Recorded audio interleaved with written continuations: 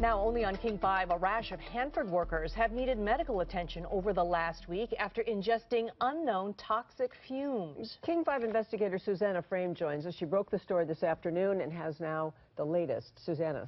Jean and Lori, in the last week, get this, 11 Handford workers, 11 people have wound up in the hospital or at the on-site medical facility there at Handford after breathing in harmful chemicals. This is an unusually high number of employees, of course, getting sick from vapors at Handford in just 1 week's time.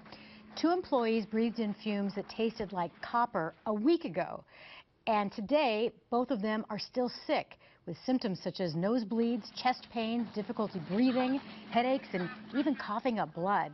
Then today, 1 week later, 9 more workers ingested fumes and needed medical treatment. While it's unclear exactly what the workers inhaled, we do know that nuclear waste stored in underground tanks at the Handford site generate toxic vapors, and these fumes are making their way, have made their way through filters that are supposed to protect workers there.